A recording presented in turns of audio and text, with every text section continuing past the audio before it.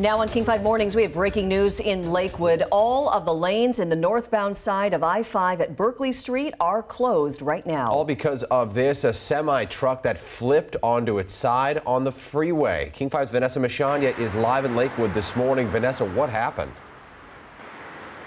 Yeah, good morning, guys. So as far as we know, the driver of that semi fell asleep, and that led to this whole mess. Now, it's a difficult spot to see from on the ground, but we could zoom in there for you, and it has just created a mess this morning. So I want to go to some pictures that were tweeted out by the Washington State Police PIO a little bit earlier. So again, this is on I-5 northbound, right near Berkley Street in Lakewood. It's right by the base. So this driver of the semi fell asleep, and then he hit a concrete barrier. This happened all around 1 a.m. and just blocked all the lanes of northbound. So right now the traffic is actually being diverted.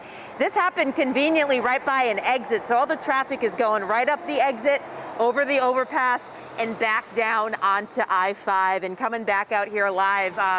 From just looking at this site, it looks like they're about to flip that semi over, so they are actively working to clear this.